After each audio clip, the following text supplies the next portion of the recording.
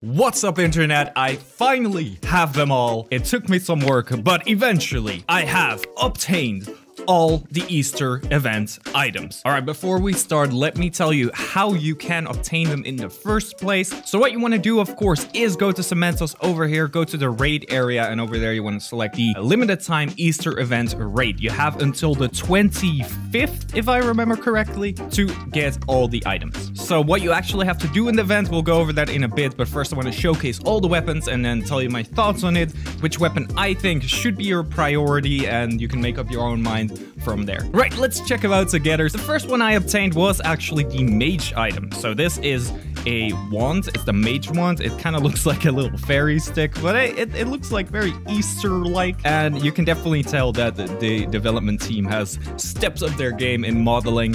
So yeah, props to them, honestly. All right, to test it out, I'm gonna go to the broken city over here, the ruined city, however you want to call it. What you do is you pump down. Wait, that's actually just my normal skill. If I press B, then there you go. It kind of creates like a lava egg boiler is what it's called. Huge AoE, pretty low cooldown. It's like 4 seconds. It's really good. So as its auto attack, it has little eggs that it shoots. So it's obviously a mage weapon. So yeah, pretty cool. All right, so next up we have the next mage item, which is the Grimoire, or the Easter Grimoire, I think it's called. So what this does is it also shoots similar to the mage staff. So that's the auto attack. And then for your special attack with the Grimoire, it will heal. And I think it will also heal your allies with the party system, but I could be wrong about that. In the event, anyway, it heals everyone that is with you in the event. And it has a decent cooldown. It's a little longer than the wand, but you know, for a heal, it's pretty good. It also heals quite a lot, which I can show you guys. Let me get some people to attack me over here. But if I heal, so it heals for quite a lot, like 20% almost, I think. If I heal now, it will heal me up until, yeah, about 20%. That is crazy. That's a really good heal. Now, those were the mage items. Let's move over to the hunter items. We start with the bow, the hunter bow. So this is a very long range weapon. I think it will, it will reach all the way over there, which is crazy. That's further than the staffs, if I am correct, but it's supposed to be a long range thing, so it makes sense. Now, its special attack is just a huge... Wait, that's not my special attack. I keep pressing V instead of B. It's crazy. So yeah, if I use the special attack, I think it should reach all the way over there. So that's pretty crazy, guys. It's a huge arrow which has a pretty big hitbox. So yeah, if you're looking for a long range weapon, this is your best bet. So yeah, the whole hunter class has long range abilities. So our next item is actually the pistols. I think it's called the Easter flintlocks or something. I could be wrong, but yeah, this is a gun.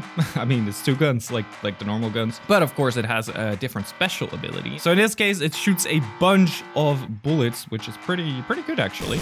So they won't pass through though. So that is the thing about the flintlock, but I think it might do more damage. So honestly, those guns are very similar to the normal ones you can buy, but they do, I think, less damage and there's less bullets when you shoot. I don't know, the flintlock, for me, it didn't have much priority, honestly. Okay, so the next weapons are the fighter weapons. So let's check them out together. So for these, you have the sword, first of all, the Easter sword. So the second item that you get for the Easter event as the fighter class, we can actually equip alongside of the sword because it is an armor piece. So these will go in your shoulders. They look pretty freaking sick. They're like eggshells. Yeah, let's see what this does. So the sword is, of course, just a sword. As its special ability, you will spin around and do a huge AoE of spin attack. I really like that attack. It's very different from other swords that are in the game. Now, what the armor piece does is, of course, that it defends, but I think there's a twist to it. So let's check it out. So the limited time items, let's check it out. So the egg pauldron gets you damage reduction and it reflects upon the hit. If something really strong hits you, it gets a lot of damage back to it. I don't know how much it will reflect. That's kind of up in the air. That is why the egg pauldron might be something you want to go for pretty quickly. Now that you've seen all of them, you can make up your own mind, of course, but my personal recommendation would be go for the egg pauldron for sure, because it's an armor piece and it's the only armor piece you can get.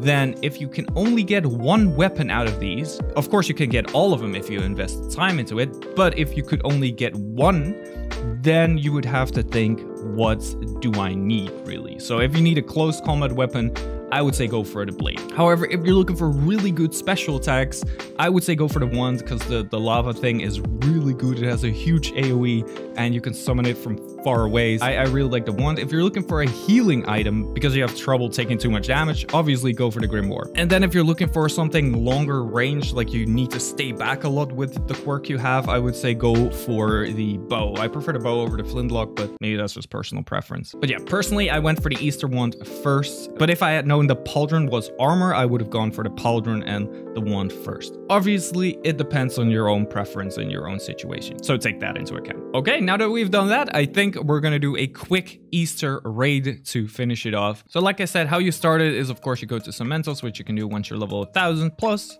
Now from there you go into the lobby, of course, and then you click the Easter raid. You can start your own in the public section or a private one, and then you can also join them, of course, over here. So I'm gonna join one that has already 12 people, because this one you need more people for, trust me. Okay, so now that we're in the Easter event, you can choose your class. So pick wisely, because this is the thing that you're going to be using in the raid. So currently, I think I'm going to start as mage, because that's what I like best. I told you guys. So once you get in the Easter raid, we'll start in a couple of seconds. You have a couple of seconds to prepare. So you pick your class, and then you pick what part of the class you want to be, like cleric or wizard in this case, or then you have fighter and paladin or that kind of stuff, a bow or pistol shooter.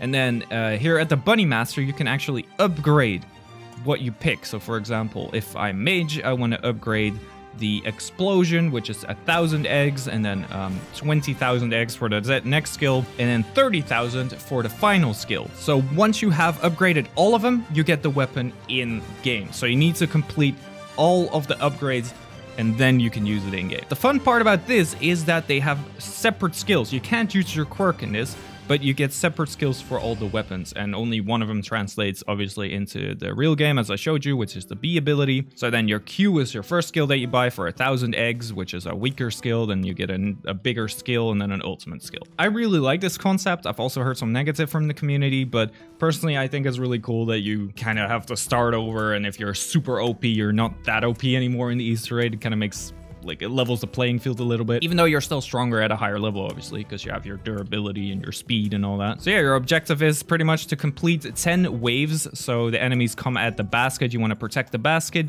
and of course also survive, because if you don't survive, the basket will die. And then every round you get more eggs. So I just got 200 from that, but it will increase over time. So at the end, you get like 2,000 or something, 2,000 eggs per round. You just have to survive 10 waves. It sounds easier than it is. So yeah, for example, I'm just gonna show off the mage skills for this. So the mage skills has its Q, which is kind of an egg bomb that does an AoE of explosion damage. And then the second skill is the main skill, which you get also in the actual game, which is a lava boiler, which is a big AoE damage. Then you also have your healers. If you pick cleric, your job is mainly to heal. So yeah, it's really cool. So for example, there we go. That's what I'm supposed to do. There is a little bug I've noticed though. When fighters use their spin thing, which also I showed off, of course, in the real game, it reflects ally missiles. So for example, if I do a lava bomb, it will go up in the air for no reason. So guys, I think that concludes everything. But yeah, I hope you guys like this kind of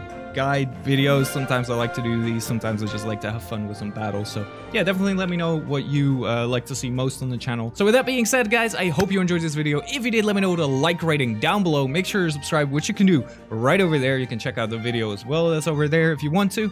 And I hope to see you in the next one. See you guys later. Bye bye.